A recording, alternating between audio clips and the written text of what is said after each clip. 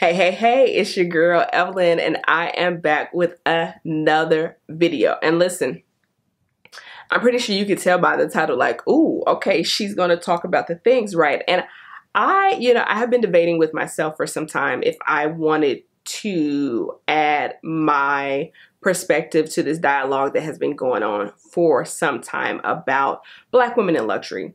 And I decided that I did. I decided that there are some things that I think would be beneficial to add into the conversation and get other people's perspective on that I haven't been hearing as much. And so, there's a lot of things that people are discussing, and I think that the dialogue is, past due. I think it's very timely.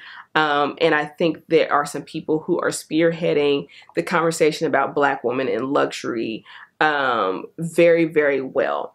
I think what I want my contribution to the conversation to be is less from a consumerism point of view and more from a creation point of view, because a lot of the dialogue around Black women in luxury right now, which is super important, is almost like, why do we even have to justify that we deserve, luxury experiences, luxury goods, things like that, right? Why do we deserve ease? Why do we deserve support? We deserve it because we deserve it, right? I think that the conversations that are addressing that and uprooting, the negative mindsets around that are fantastic.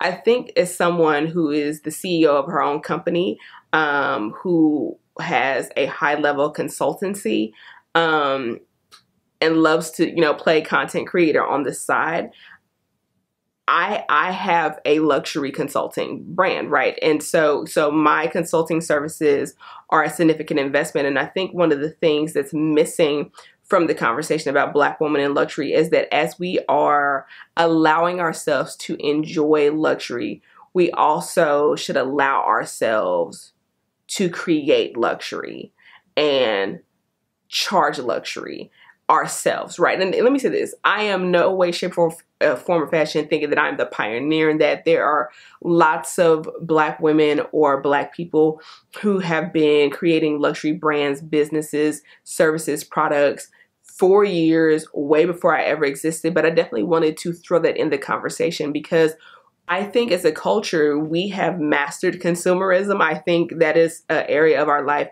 that we don't need additional support in, right? I think we do a very good job of spending our resources. And that's not a dig, that's just like factual data. People know that if they can market something to our community and we like it, it's going to be wildly popular.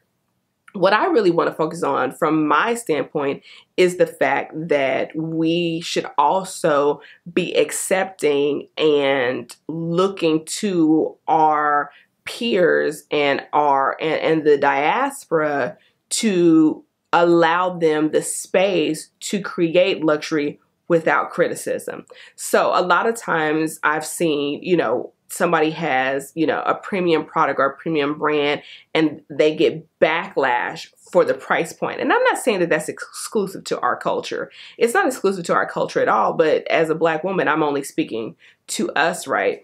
And so I don't know where this series is going to go, but I definitely want to hear your thoughts about it. I want us to engage respectfully in the comments that, is this a conversation that you're hearing about not only being consumers of luxury, but also being producers of luxury? And I don't mean that in just goods. Like, yes, there are people creating, luxury makeup, Pat McGrath. There are people who are creating, luxury handbags or luxury, goods or home goods and things like that, and art, but also luxury services. It's okay for that we don't have to be the bargain brand in every category in order to be accepted in mass. And I think it's okay. There are some things, everyone has a budget, right? And that is relative of what's within your budget and out of your budget. And I think with that being said, I would love to see the conversation shift from that is too expensive to, that's just not in my budget, but good for them, right? And so, I definitely, when I started consulting and coaching was very much on the fence about how I wanted to position my brand, but I knew in order to bring my full self to the table and to give my clients the full transformation that I really wanted to give them and give them everything that I desired to give them, that I needed to build a container that's big enough. And so even if you're not an entrepreneur and you're watching this, I think you can understand where I'm coming from, that I didn't want to feel like I had to self-sacrifice in order to serve well. And I want the same for people who other Black women, other Black people who have businesses, to feel like if you know that your service or your product is high quality, that I want you to let go of the guilt that it needs to be for everybody. Everything is not for everybody. Let's take something, for example, like Depends. I know that's probably the most random example.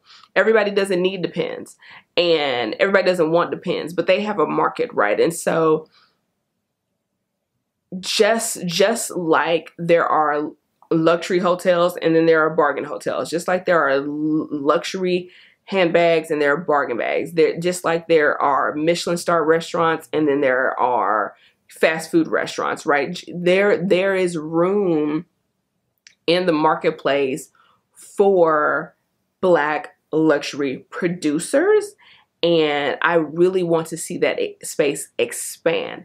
Now, the key to that is you have to know what it takes to be a luxury brand. Like, you have to know what goes into it. And I think sometimes people look at the price point of luxury products and services and what they think other people are making, and they don't know all of the dynamics and the systems and the pieces that justify that price point. So it's not just about price point, but I think this is what I want to add to the conversation, that at least to start, you know, I'm throwing my hat in there and say I am fully in support of the people who are pioneering this movement. I am not pioneering this movement, but I definitely am a woman who enjoys luxury from all types of brands.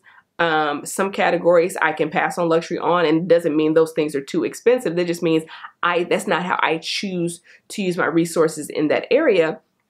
But I'm also someone who offers premium products and services. And, you know, fortunately for me, you know, my clientele are very accepting. Matter of fact, I charge premium prices in my consultancy, but my clientele, because of the value they're getting, feel like they're getting a steal of a deal.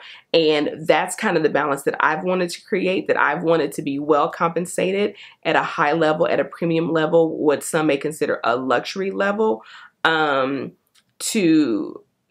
I wanted to be compensated at that level, but I also wanted to feel like that my clientele felt like they were getting an amazing deal. And I felt like that was a win-win. I felt well compensated. They felt well taken care of.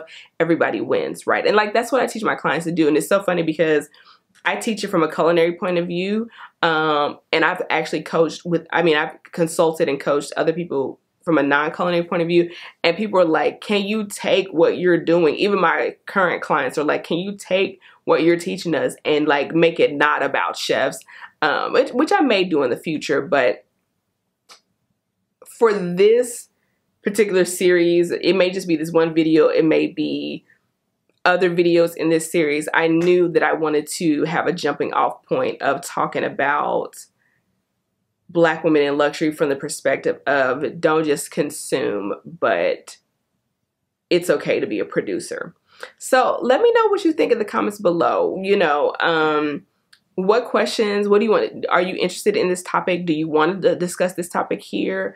I think, you know, luxury is a form of self-care. When you think about the definition of luxury, it's about ease and it's about, you know, quality, and we all deserve that. So would love to know your thoughts in the comments, your perspective on what I've shared, or if you have a different perspective, any kind of videos you want me to do in this topic. And yeah, I'll see you in the next video. Peace.